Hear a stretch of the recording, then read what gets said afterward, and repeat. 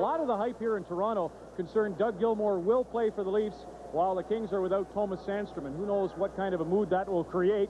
You may recall a week ago the teams met in California.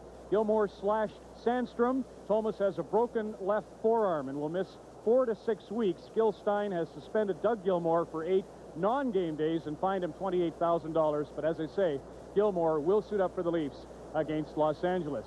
Speaking of Gilmour, what do you think about the suspension? 8 non-days and $28,000, and the team has to match it. Well, I'm heartbroken, and I know most of the players. I was talking to players around the league, and they're heartbroken that Thomas broke his arm, and they really are. And I got to tell you, I'd like to know how many guys, and they're going to set a new record in the league, and their page is going to be how many guys suspended, man days lost on account of Sandstrom. Now let's take... Because you go on Coach's Corner and say, get the guy. Yeah, and his teammate and his countrymen over in Pittsburgh's going to get it too. But first of all, he's not little Lord Fauntleroy. Let's just take a look at Thomas in action, okay? Mark, roll it now. We'll see Thomas in action. We got it here. Here it comes. Now, here's Thomas. Wonderful boy. Look at this. Now, isn't this lovely?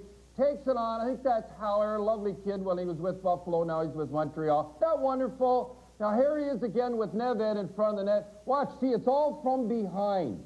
See, it's all from behind. Now, watch him skate away.